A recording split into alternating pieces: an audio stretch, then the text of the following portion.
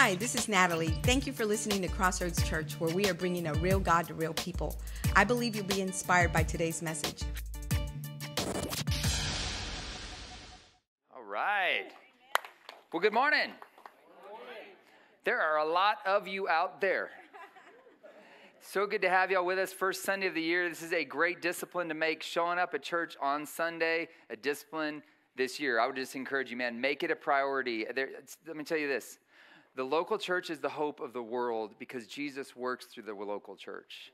And if you're looking for, man, you're saying, I'm discouraged, I'm frustrated, I'm dealing with anxiety, there's no better place for you to come than on a Sunday morning. You're not going to get it from the TV. God bless all of the TV preachers that are out there that we're grateful for them. But being in community with others and rubbing shoulders with them, man, that is the way that we get stronger. And if you're feeling like people are rubbing your shoulders a little too much, we have a 10 o'clock service that still has space. We've started, this is our second week of doing a 9, a 10, and an 11. That 10 is a brand new service, and there's actually some space in there. We had somebody that said after the service, he said, don't tell anybody about it. I like being able to breathe a little bit.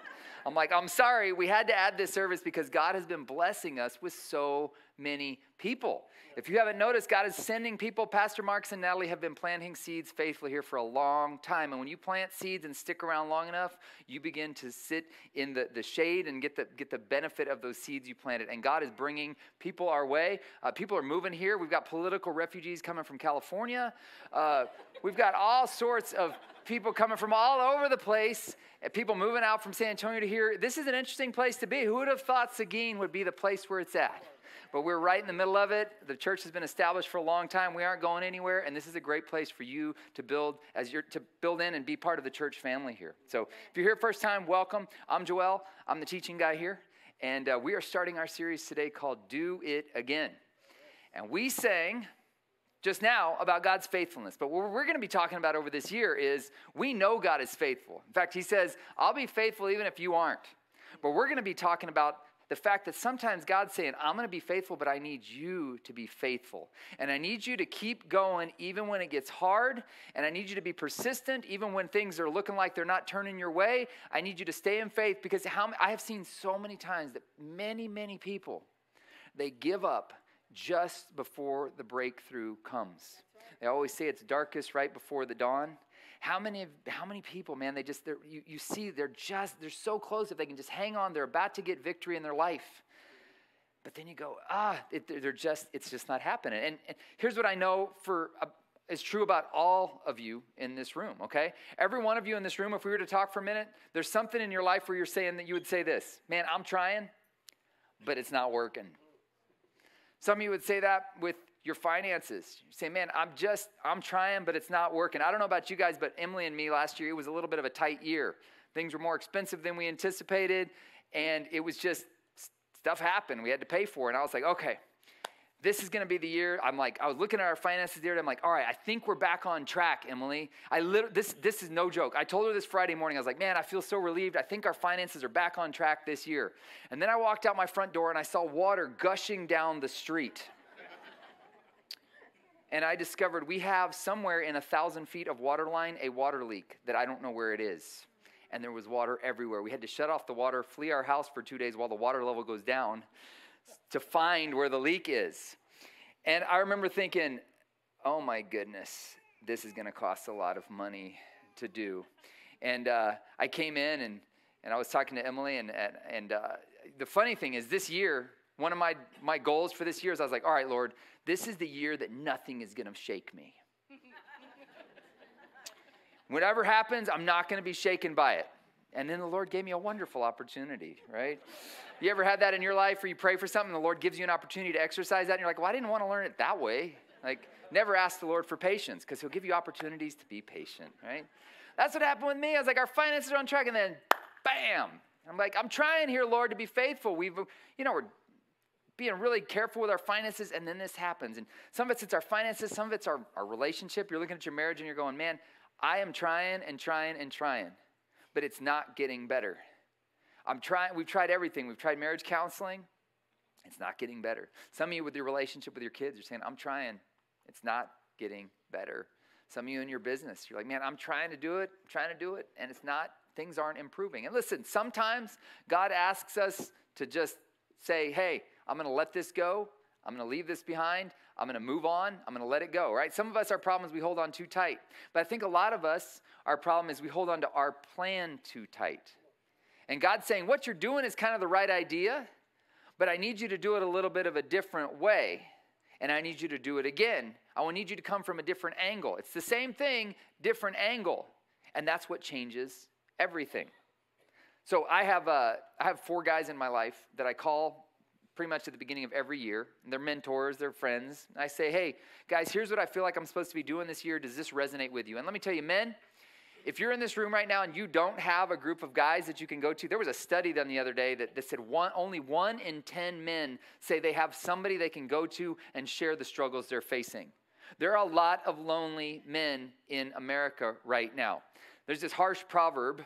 It says this, in Proverbs, King Solomon, he says this. He says, he who isolates himself seeks his own desire. He breaks out against sound judgment.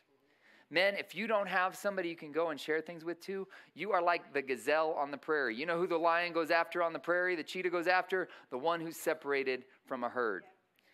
And I know, men, we've got this thing in us, we're like, I can figure this out on my own. I'm a man. Pull yourself up by your bootstraps. Listen, if you're out there trying to do this thing on your own, you're going to get pummeled. You're going to get chewed to pieces. You need to find somebody to get in connection with, somebody that's going to challenge you and push you. That's a lot of times we don't want people to push us. We want things the way we are, but you're not going to get better until somebody pushes you to be better. And that's what these guys do for me. So I was talking to one of these mentors, and I said, hey, I've been doing this. I've been doing outdoor adventures. I've been writing. I've been speaking. I've been serving at this church. And after I shared all this with him, he goes, well, here's what it sounds like you need to be working on. It sounds like you need to be doing outdoor adventures, and you need to be writing, and you need to be speaking, and you need to be continuing to work at the church. And I was like, well, that's what I've been doing. And he said, yeah, well, you need to do it again. I said, well, I've been working on it. I'm like, I'm not seeing quite the results I wanted to see. And he said, yeah, but he basically said, you're just getting started. And he says, you just need to stay faithful and do it again. And there's this story that I love. It's the first time Jesus ever meets Peter.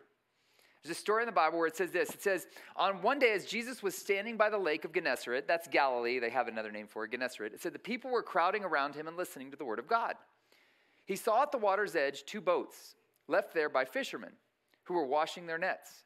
So he got into one of the boats, the one belonging to Simon. Simon is Peter. This is their first time they meet, okay? And he asked them to put out a little further from the shore. Then he sat down and taught the people from the boat. So Jesus is preaching. All these people are sitting on the shore. He's preaching. They didn't have microphones back then, so he had to project his voice over the water. When he had finished speaking, he said to Simon, he said, Peter, put out into the deep water and let down the nets for a catch. Simon answered, Master, we've been working hard all night and haven't caught anything. Now, what's interesting, Peter is a professional fisherman. His livelihood depends on this. He knows how fish work. Now, I am not a good fisherman. Every time I've ever gone fishing, it's very boring and I never catch anything. But a few months ago, Pastor Marcus and I and Jeremiah, our worship pastor, we went down to the coast with a guy named Jeff Stavinoff from our church here. And Jeff has this weird thing about fish. It's about 10:30 at night. We're sitting there. I'm ready to go to bed. And Jeff goes, the fish are biting. He could smell it. I'm like, that's baloney. There's no way he can smell it. He's like, nope, they're biting. I'm going out. I'm like, I'm going to bed. I know how fishing goes for Joel. Fish don't bite. So he and Pastor Marcus and Jeremiah, they head out and they go out to the dock, and I'm going to bed. I'm sitting there, I'm thinking, that was a weird thing they did. I'm like, I'm going to go see what's up over there. So I put my clothes back on, ran back out there, and these guys are pulling in fish. I mean, it hits the water, and they're pulling a fish in. I'm like, what? I'm thinking, yeah, that works for them. As soon as I start playing the game, the fish are going to be like, oh, it's Joel. Swim around my lure, right? Jeff's like, here, let me set you up, man. He sets it up. I throw it in. Bam, I catch a fish. I'm pulling in fish like 1 a minute because Jeff knew fish, and he knew right when they were biting. Now, it's so interesting because Peter, he knows fish. This is what the dude does for a living. But Jesus comes along, and he's like, Peter, I need you to go fishing again. And he says, yeah, we've worked hard all night and haven't caught anything. I kind of know how fish work. That's what I do for a living. But because you say so, I'll let down the nets. Basically, Peter's like, not a whole lot of faith even. He's like, yeah, whatever. All right, let's try it again. When they had done so, they caught such a large number of fish that their nets began to break. So they signaled their partners in the other boat to come and help them. And they came and filled both boats so full that they began to sink. Now, what I think is fascinating is Peter had been doing this. He had been working hard, and he hadn't gotten the results he was looking for. But then Jesus spoke, and it changed everything. And all it took was Peter's obedience to do it one more time, and their nets were completely full. Jesus did what Peter couldn't have done all night. And some of you, man, you've been feeling like you're in a night right now where you're just like, it's not working. Let me tell you this. God can change anything in an instant. With one touch of his favor, with one word spoken, it can be the time. There's this guy named Malcolm Gladwell, and he wrote a book called Outliers, where he looked at people who were the best in their fields. He looked at people in music, in sports, and what he found was there was a researcher named Anders Ericsson, and Anders Ericsson had been studying high-performing individuals, and what they found is the people that get to the top of their field in any given field, they have one consistent common denominator. They have all spent 10,000 plus hours in disciplined, focused, intentional practice on their skill. 10,000 hours. That's a lot of hours, y'all. That's a lot of days. That's a lot of weeks. That's a lot of months. That's a lot of years. And he found the common denominator between people who rose to the top where they had stayed focused on one thing, doing it over and over again, getting better and better at it for 10,000 hours, and then they hit overnight success. There's a comedian right now named Nate Bargatze. I recommend him because he's super clean, he's super funny, but he came out of nowhere. I had never heard of him, and then all of a sudden he's got a Netflix special, an Amazon special, and then he's hosting Saturday Night Live. I mean, the guy came out of nowhere, and I'm like, who is this guy? Well, I saw Dave Ramsey interview him the other day, and Dave said, Nate, how did you know when you'd arrived? And he said, well, it was kind of a weird thing. He said, because here's what happens in comedy. In comedy, if you stay at it long enough, doing nightclubs every night, making jokes, bombing on jokes, talking to crowds that end up throwing you out because they think you're not very funny, he says, it usually hits at 10 years or at 20 years that you become an overnight success. And he said, I just got lucky and got it at 10. I'm like, 10 years. Can you imagine 10 years, how many times he spoke to a crowd that had just flopped? And they're like, you're not funny, get off the stage. Can you imagine? I can. I get that all the time. No, I'm just kidding. But I really can do that because there's sometimes where I get up and speak and I'm like, I feel like I'm supposed to say something, but then like I don't say it the way I want to say it. And the beautiful thing about God's grace is God will often speak through me even when I'm not like meaning to. I'll have people come up to me. I had a guy one time come up to me. He's like, man, when you talked about the importance of forgiving your dad, that really hit deep. And I was like, I didn't talk about the importance of forgiving your dad today. But that's what the Holy Spirit interpreted to him. And that's the gift of the Holy Spirit. He will often speak through my bumbling. But, you know, the more I do this, the more I feel like I'm getting worse at it. I tell him, I was like, I was so good when I first got started, but that's because I didn't know anything. You ever notice how as you get better at something, you're like, I'm really not that good at this. But when your ignorance is bliss, you're like, I'm so great. I just can't imagine how, an overnight success in 10 years. And I think that's what happens for a lot of us is we get focused. We want like things to happen really fast. But there's a lot of training that has to happen. So Malcolm Gladwell in his book, he concludes this. He says, here's the formula for achievement. It's talent plus preparation. Talent is one thing, right? I have this friend, he's the greatest musician I know. The guy is incredible. But he's so ridiculously talented that he slides along and he's lazy because he can do in his like no effort what most musicians can't do ever. He's that good. And so he gets lazy. And a lot of times I've seen people with great talent that because they get lazy, they don't either keep discipline or they don't keep discipline on their own abilities. There was a football player a few years ago from my town of Kerrville. Big deal. He was the next big thing. Remember? Got drafted into the NFL and destroyed his life because he didn't have the discipline to maintain where the talent took him.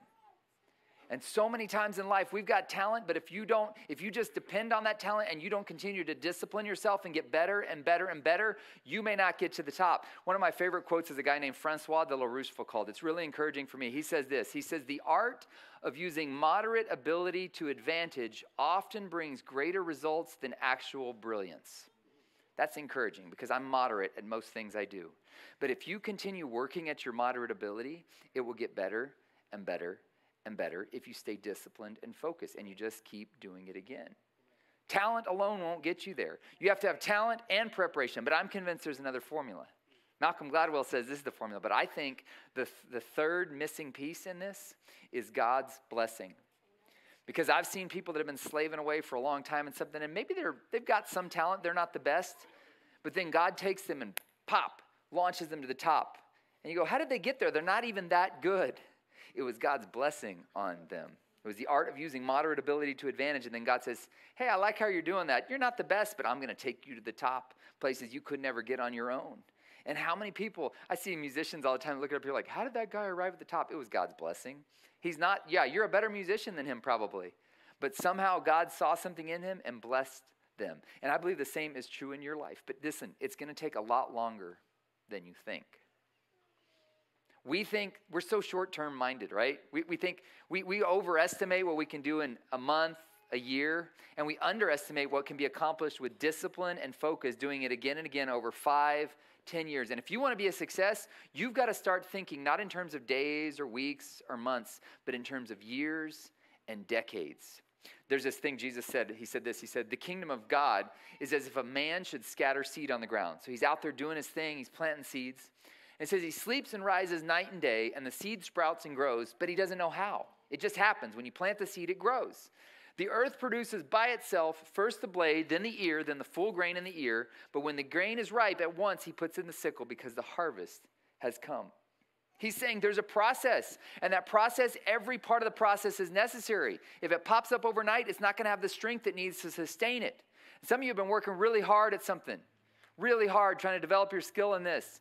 You're going, man, it's not getting anywhere. Well, listen to me. If you're intentionally focused on doing this for the glory of God and making sure you're getting better so you can use it to honor him, it is doing something.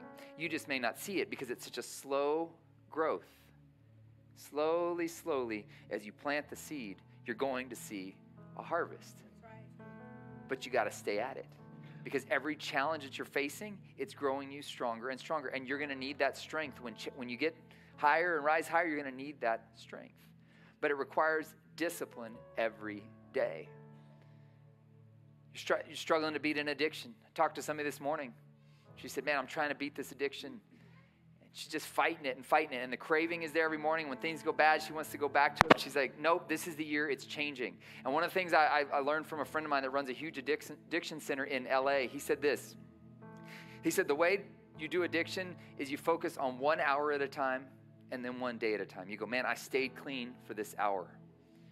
And then the next hour I stayed clean. And by the time the end of the day comes, you go, I stayed clean for a whole day. And you stay focused on that. And then you get up the next morning, put your shoulders back, and you do it again. And you celebrate the victory. I'm a day clean. And then you go another hour by hour by hour. And then you go to bed and you get up again. You go, I'm 2 days clean. And little by little, as you take small steps, you look back and go, man, every morning I got up, I did what was right. I trusted God's power because it's his power that's at work in me to giving you the power to do it. When you get disciplined, he will activate the power you need to accomplish what he wants you to do. But you can't give up too early. And I see so many people that right before the breakthrough, they give up. I see people that they're finally getting a breakthrough spiritually at church, but somebody's starting to poke around in their business, and they leave. And I go, well, why'd you leave the church? And they say, well, they started judging me.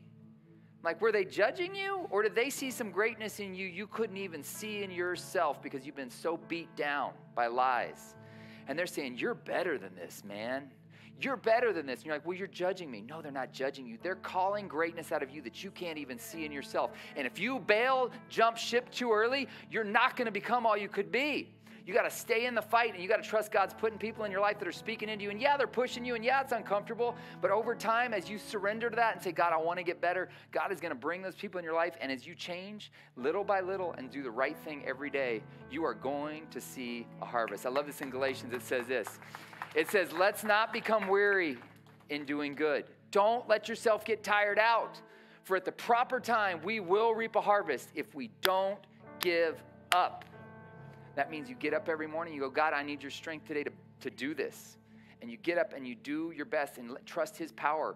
And when you think you can't do it anymore, man, maybe the key is just to, look, sometimes you've got to just stop going at the fast pace you're going. It doesn't matter how fast you go as long as you keep going. Maybe you just need to slow down and go, all right, I'm just going to focus on the next step here. I can't even focus on tomorrow or the next day or next day. I'm going to focus on winning today, and I'm going to believe God's given me the strength. Jesus said that. He said, don't worry about tomorrow. Tomorrow's got enough problems of itself. Worry about today and stay focused on making a change. Whatever it is you're trying to do this year, guys, get your health in order, lose weight, beat something. Maybe you've been told you got cancer, and you're like, I'm going to heal this thing naturally. Listen, stay faithful at it. Don't give up. Be wise. Listen to wise counsel. Maybe you're trying to improve your business. Seek counsel. Maybe you're trying to improve your marriage. Seek counsel by all means. Listen, and this is the important thing. People come to me and they're like, man, I've been trying to get our marriage on track for 6 months. And I'm saying, listen, that's a ridiculous time frame. It took you 15 years to mess the thing up. It's going to take a while to get it back on track. So don't lose heart. Start thinking in terms of years and decades, not weeks and months. You go, well, that's hard. It is hard. But anything of value is hard. If it was easy, everybody would be doing it. But God wants to give you the power to do what's really hard. And on the other side, you're going to go, wow, this is amazing how good it has been. It's exceedingly, abundantly, far above all I could ever ask or think according to his power that's at work in me. You guys receive that? Yeah. Let me pray for you. Lord, we thank you so much that you give us the power in this life to do what we can't do on our own. So I pray for those this morning. They're looking ahead and they're going, I don't know how I'm going to make it through this year. Lord, I pray that this morning you would just rise up within them, Lord, a sense of confidence in your power that's at work. And they would say, I'm going to get disciplined. I'm going to get focused. I'm going to get up tomorrow and I'm going to do it again. And then the next day I'm going to do it again and I'm going to do it again. And as we look back over this year, Lord, we're going to see miraculous things that you've done incrementally, slowly, as we've stayed focused and disciplined and intentional about doing the right thing and what we're supposed to do.